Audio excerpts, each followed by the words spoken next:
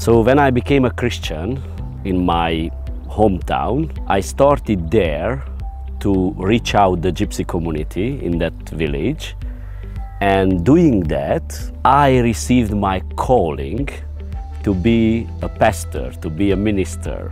Actually, my first experience with the gypsies, it started right when I became a Christian. So I started to work with the gypsies now about 10, 11 years.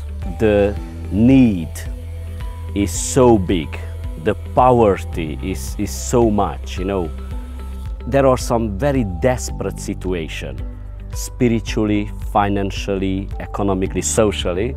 We don't have enough people to help as much as is needed to help. For me, the other big challenge is to see all that very desperate children who has no food, you know, no place to stay. That just breaks my heart, and I really need to feel that we need to do something. I need to meet those needs, you know. But sometimes I cannot. Of course, I do what we can, but that's very challenging for me when I see children starving, I see them, you know, in a difficult situation and cannot do anything, you know, because I'm very limited. My main goal is have more and more gypsies saved and changed to become a Christian and became a disciple of God. So that's my main goal, you know. That's how I started to do church planting among them. And I always thought, you know, I will do like a church where we worship God, where we have children meeting, women's meeting, every kind of meeting. But very early I realized that that's not enough just to go and preach about the love of God, about how God is good, because children are not educated, you know, they have no food to eat, they have no clothes to wear when it's very cold. My goal, next to preach the gospel and have more and more gypsies saved, to help them to come out from this hard situation by helping them with education, with advice, and all kind of things what we are trying to do. So the orphanage is all dreams, and I am so happy that I see that become a reality now. So working with the gypsies and being in their community, I saw several cases where the gypsies are living without parents. There were several cases when some little children came and asked, can I go and stay with you? Can you bring me home? I most of the time had to say no, because if I am bringing them home, then I cannot do the church planting, all the things what I am doing now. So since a long time I had a dream, it will be so good to have a place where I can bring these abandoned children, orphan children, and help them to raise them up, you know. I am so glad that now we started to build that home. We were able to buy this property, and with different people and churches helped me to come so far.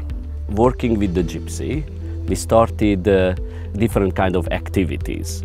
We have educational activities, like we have kindergarten now in the gypsy village, we have after-school program in the gypsy village, we have mentoring program with the high school gypsy kids to stay them in the school, we have adults education program, and now the orphanage. Actually, all what we did so far, we could do just with the help and with the sponsorship with individuals or church and anything.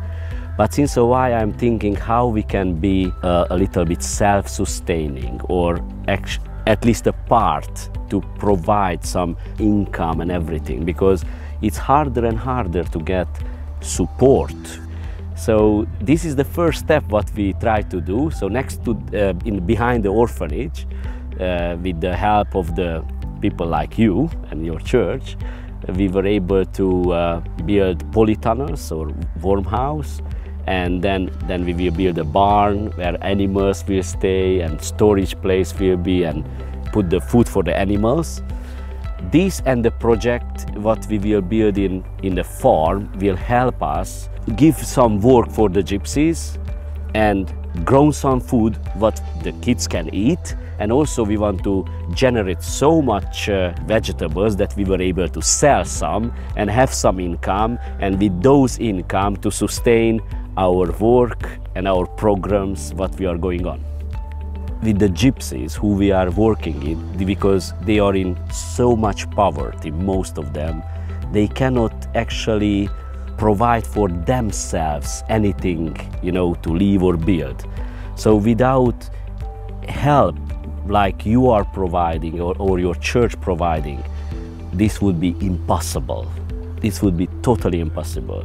So I am really thankful for God first, that God is having people everywhere and He's making connection between us, and this way through you is providing. So it's a very, very good thing that you come and you provide with the materials, and also you came and sacrificed the work for us. First of all, please pray for us regularly.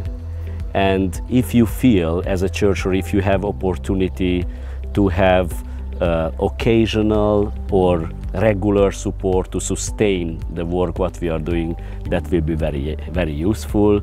Or this kind of groups who is coming to do a building project, or not just building project, but like children ministry, youth ministry, women's ministry, or any kind of ministry, that will be very, very helpful. Because as I told you, we have a very big need of workers.